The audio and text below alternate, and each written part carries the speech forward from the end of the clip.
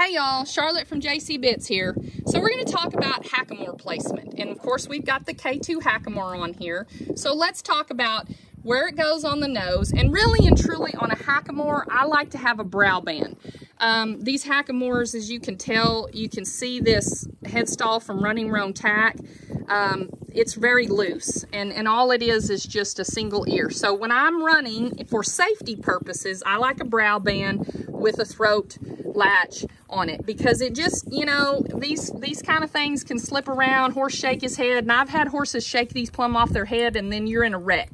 So for safety reasons, always put a brow band on any Hackamore. So Hackamore placement, let's talk about the nose placement. Okay, so this horse right here, you see the soft part of his nose right here where I'm on his nasal passages? Okay, right up here is the bone where that rolls down into the nice soft, and as you can tell when I'm squeezing this, you know, Fooster's like, well, he was a minute ago. Now he's gotten used to it. So there's a bone right here, and when that kind of gets into that soft place, that's where you want the Hackamore to go. You want it right there as it meets the bone in that soft place.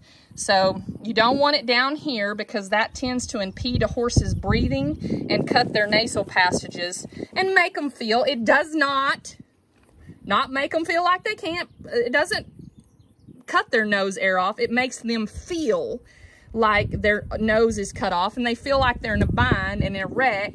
So they shake their head, they throw their head up, you know, all kinds of things starts happening with negative behavior, and that's why. So if your horse is doing that with the Hackamore, check your nose placement and make sure that they're comfortable, that it's right on the bridge of that nose where that bone kind of ends, right up here with a little bit of soft place, but you don't want it down here over the nasal passages like that. Okay, that's too far down and it will cause problems. The curb chain. Yes, I know I said I prefer the flat chain curb chain over this chain curb chain. Well, we do offer this in a leather curb chain because, and I just don't have it on today, because I was trying to make a chain curb chain because some people prefer chain because it gives them a little more control. And there's nothing wrong with chain. You just have to be real careful on how you place it so you're not hitting a horse with that chain if you grab or get a little heavy-handed, as we all do when they run.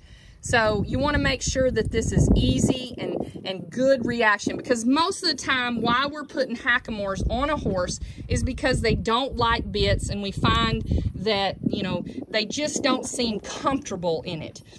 We still need the control so we don't go to a side pull or anything, but that is the reason why people most likely are choosing a Hackamore, is because we've got some trauma in the mouth, or maybe they just don't like a bit. And there are plenty of horses out there. I've run a lot of horses in Hackamore. So anyway, so the chain right here is pretty loose, and if I was going to run him, I would adjust this chain where he's like, I'm done.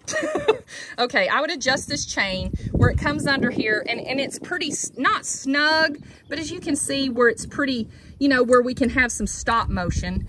But, you know, I like it to move. Fooster, quit. Sorry.